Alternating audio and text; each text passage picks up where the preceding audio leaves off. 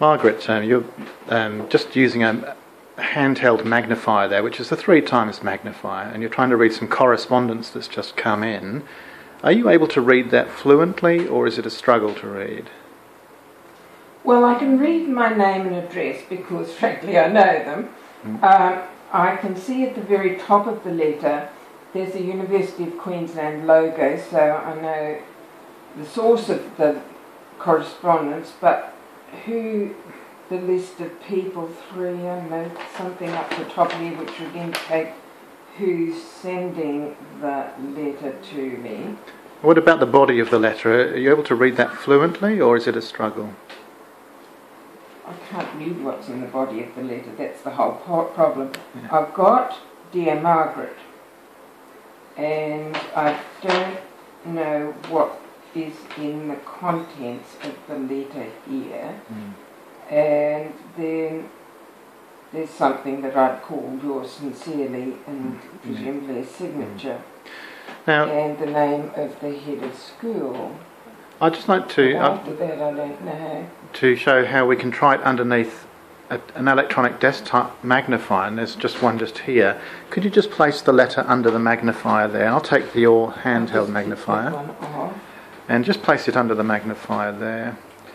And look at that coming up! Oh, how amazing! And could you just read me some of the body of the letter now? I'm going to the body of the letter because that's my address and I have that. Yeah. Dear Margaret. Okay.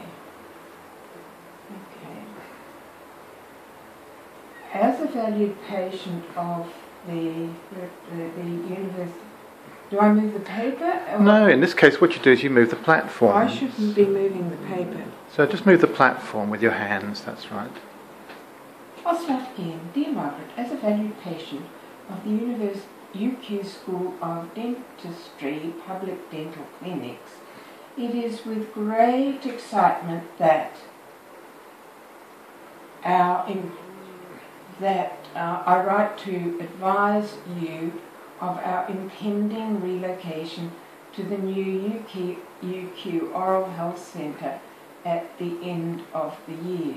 Well, thank you, Margaret. That's a great demonstration of the difference in reading speed and how that I think, and it didn't. I really only had to show you 1 minute how to use that. So there's not an issue with the technology. No, not an issue with that. These are just vision aids to help people read independently at home. You can also write with them as well, and so on. Margaret, thanks very much. Thank you. It means I now know what's in the letter, which I didn't know when I opened it at the front gate the other afternoon. I thought, right, how am I going to find out what's in this? Thanks, Margaret.